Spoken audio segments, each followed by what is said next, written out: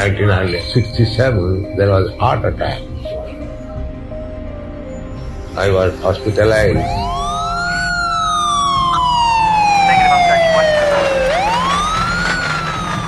I thought that now I shall die. Let me go back to Vrindavan. After 2 consecutive heart attacks on the ship Jaladuta, this was the 3rd time Srila Prabhupada got a heart attack. This time it was very, very severe. Left part of the body got paralyzed, and this time Srila Prabhupada decides, let me go back to Vrindavan. Then there was repeated letters, come back, come back. So I came back.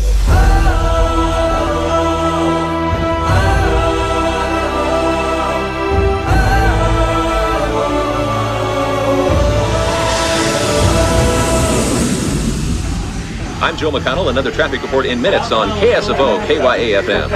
And with Magic 61 Traffic, I'm Joe McConnell. Thanks, for cars are backed up for miles on the South 5 freeway right now.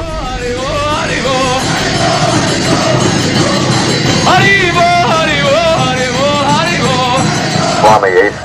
Bhaktivedanta, head of the International Society for Krishna Consciousness, arrived from India.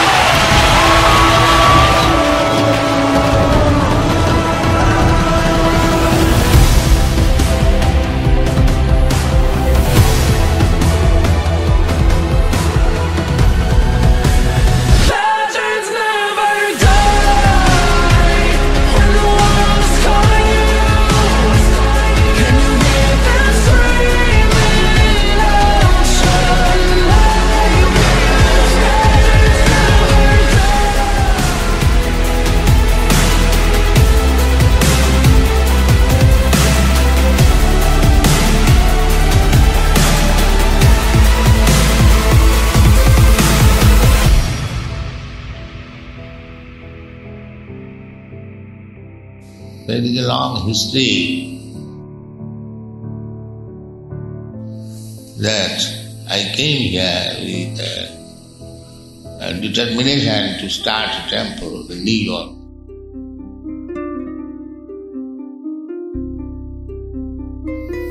I am not very much hopeful that I wrote one poetry that Krishna, why you have brought me in this country, what can I do? I shall convince them, they will understand the philosophy.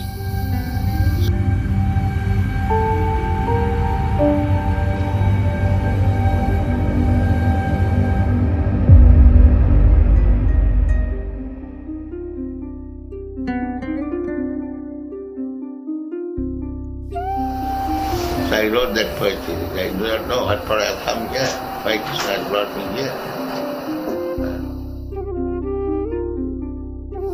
So, but because you have brought me here, must be there is some purpose. All right, you make me dance as you like.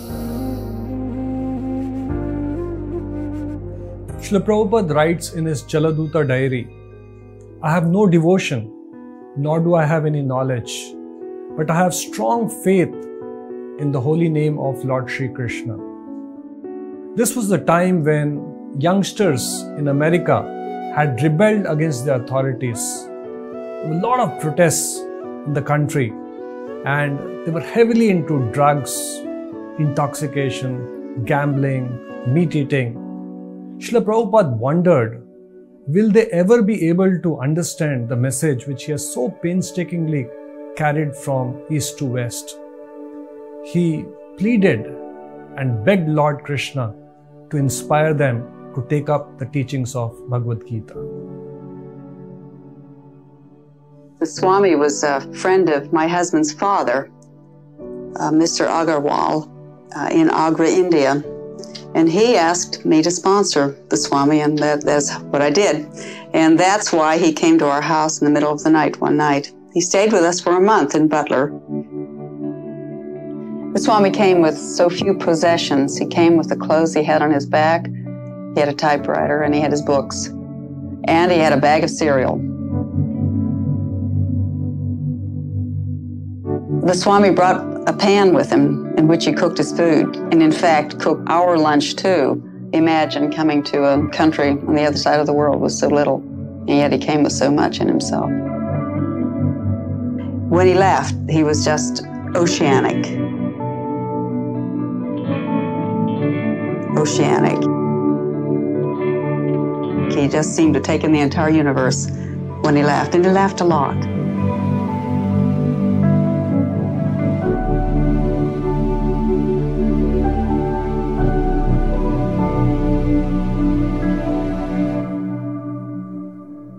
Srila Prabhupada knew the most important philosophy of the world, that is, the philosophy of Krishna consciousness, should be spread from the most important city of the world, and that is New York. Hence, Srila Prabhupada decided to move to New York. Through a friend in India, Srila Prabhupada got to know about one Dr. Mishra who was staying in New York City. Dr. Mishra invited Srila Prabhupada to stay with him. Although Srila Prabhupada addressed the audience a couple of times, but since Dr. Mishra has his own philosophy, he stopped Srila Prabhupada to preach this message to his audience. Srila Prabhupada felt suffocated. For want of resources, he moved to downtown Bowery, where he had to share an apartment with a hippie who was also a drug addict.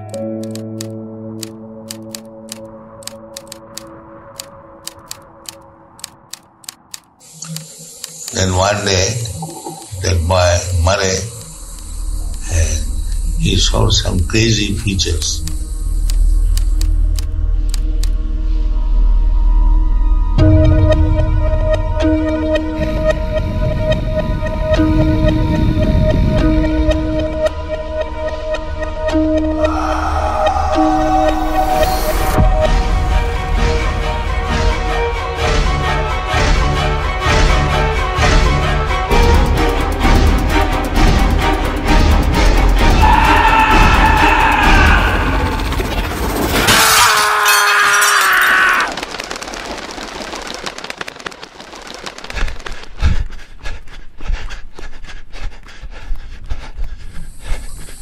I thought it is dangerous to live with him.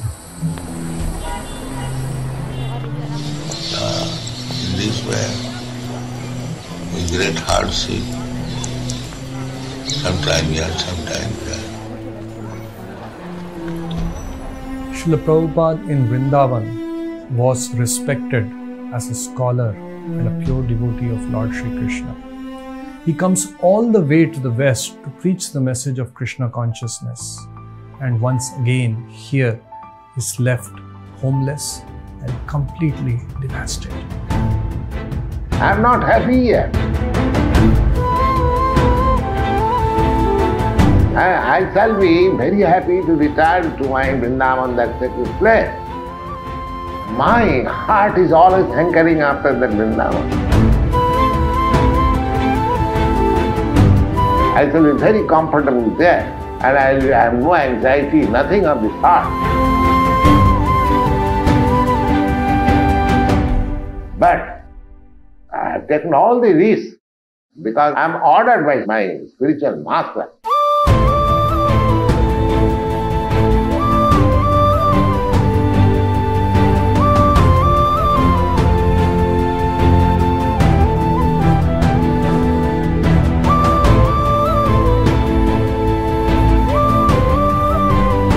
In spite of all my difficulties, all my inconveniences, I have taken all the risks in the old age because I am in duty bound.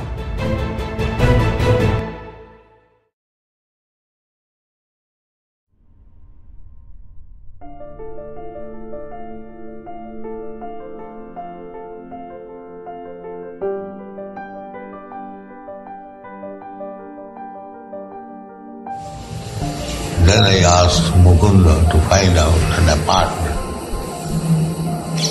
He found this apartment, 26 Second Avenue.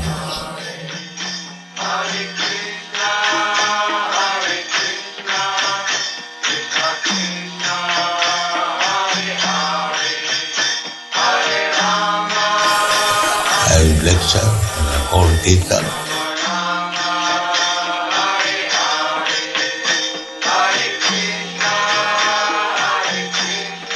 Movement successful was simply by love feast. They did not come to hear Hare Krishna. They came for love feast. From very beginning, when I was in 26 Second Avenue, and every Sunday I was giving nice food stuff, at least 200 men. And daily at least more than 15, 20. I was cooking myself.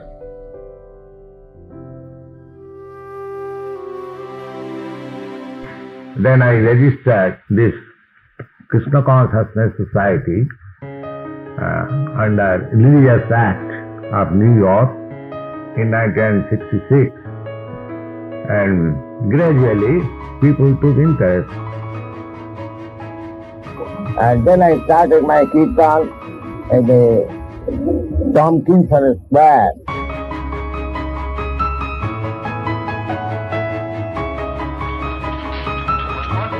I began to chant this Hare Krishna mantra.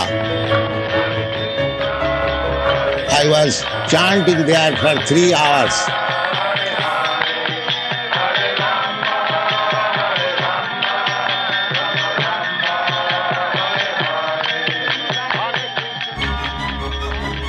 The New York Times they published, first of all.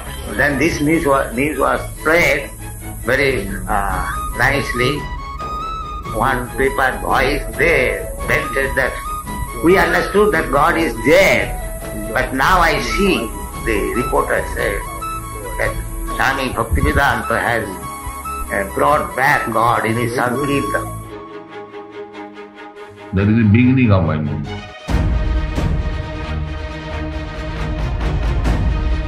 On 2nd Avenue and 1st Street is a storefront in which a Hindu Swami has set up shop. There, his American disciples are learning about Krishna consciousness. Welcome. Thank you. You founded the Hare Krishna movement. Yes. And next branch was established in San Francisco. Then the younger generation began to come to me, and they started the San Francisco branch.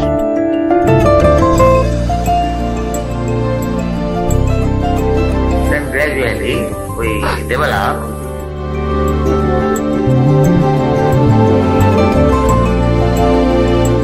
If they take to these chanting, transcendental vibration, their mind, darkness of the mind will be clear. It doesn't matter what he is. This simple vibration can deliver the people of this age.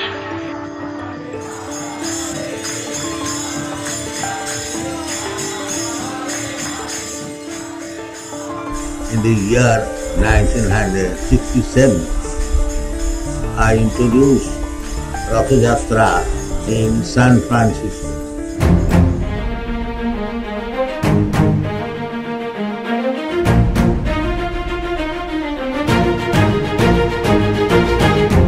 I suggested Samsundar that on a track you make enough like dome and put this. It was successful.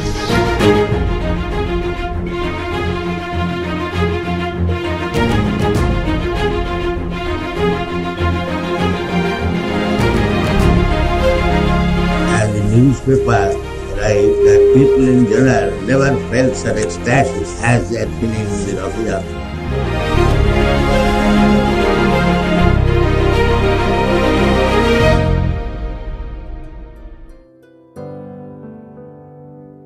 Then he started next branch in Montreal, Buffalo, Boston. In this way, my Guru Maharaj's desire and Chaitanya Mahaprabhu's prediction, at least it has begun to be fulfilled. But 67, I became very much sick. 1967, there was a heart attack.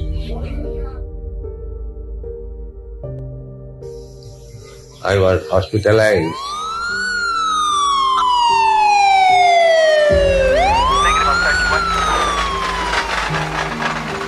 The heart was so weak that I thought now I shall not exist.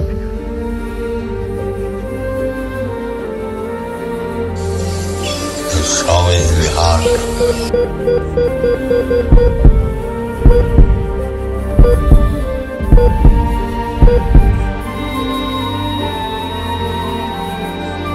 And the boys, the disciples are chanting, I was chanting.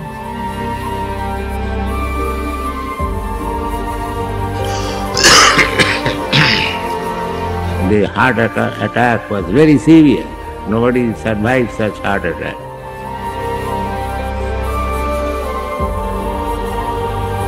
I thought let me go to Vrindavan and die there.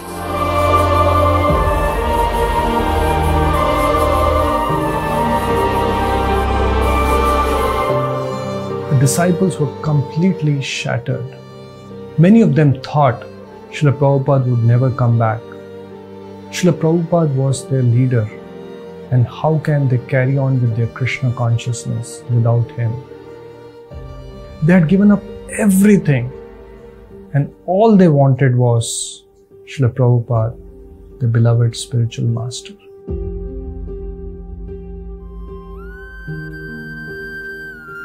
There was repeated letters, come back, come back. So this Brahmananda and others, they are crying. I have got so many fathers and mothers. Take care. So many fathers. My father was very affectionate to me. He would do everything for me. I lost one father. I've got so many fathers.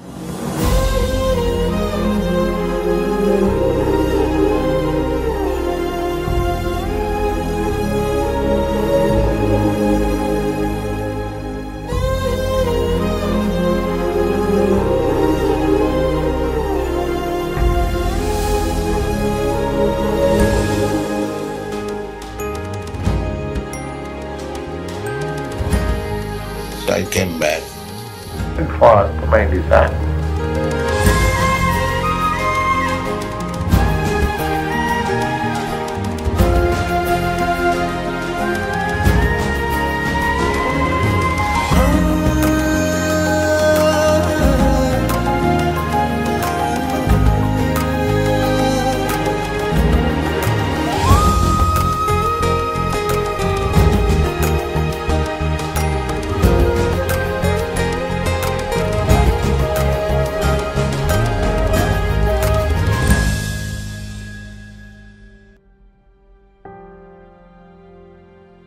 Practically, this propaganda war began vigorously from 1968.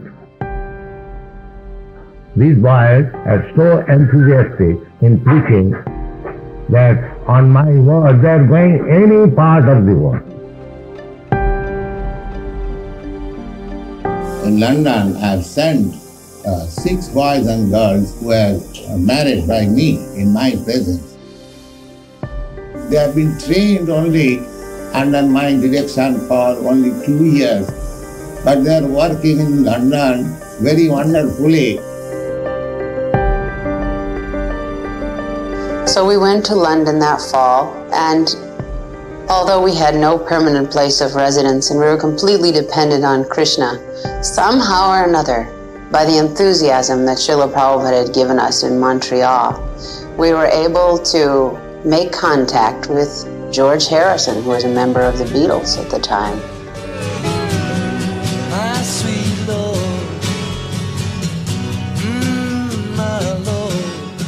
He so much appreciated the Hare Krishna mantra that he immediately said, let's make a 45 record. We have produced some records in cooperation with George Harrison organization. Because the records are produced through George Harrison, we have got a very, very big step. Hare Krishna, Krishna Krishna, Hare Hare. George Harrison has contributed. He gave me first of all $19,000 for printing Krishna book. Now he has purchased one house in Bengal. It is 200,000 pounds.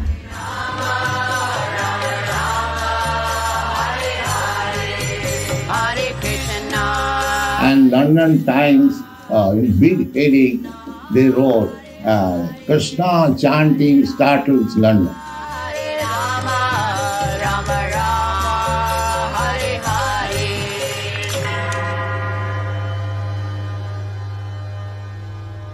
Next, we introduce Rath-yatra in London.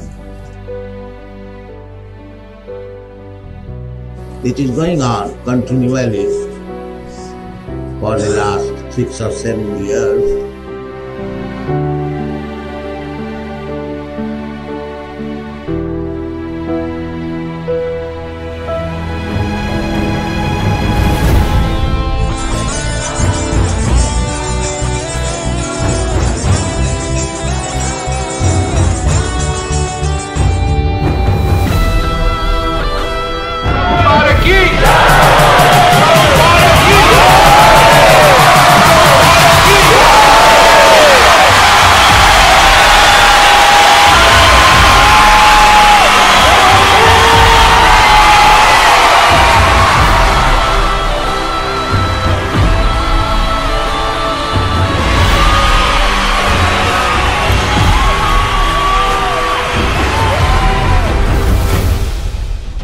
Our Rath was so high that the Guardian paper, they criticized that this Rath-yatra is rival to Sankirtana.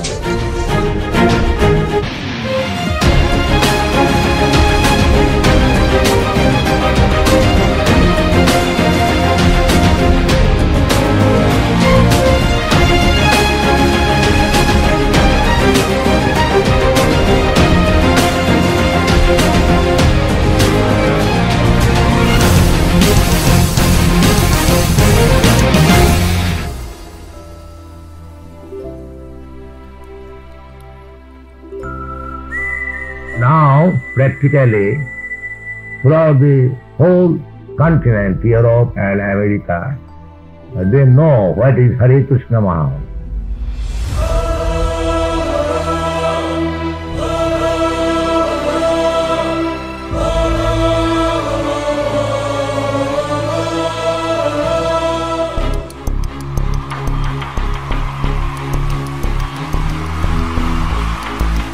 So, why not spread this movement in India?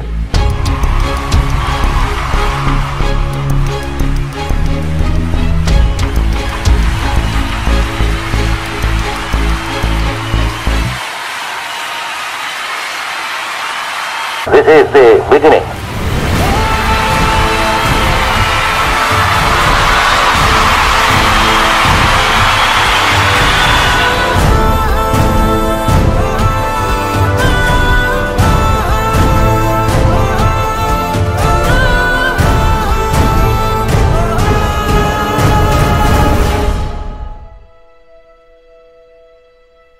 Srila Prabhupada was ordained by his spiritual master to spread the message of Krishna consciousness in the Western world. With the help of his sincere disciples, Srila Prabhupada was very successful in reaching out this message in America and in Europe. Now Srila Prabhupada decides to come back to India with his Western disciples, whom he very fondly called the dancing white elephants, to mark a new beginning.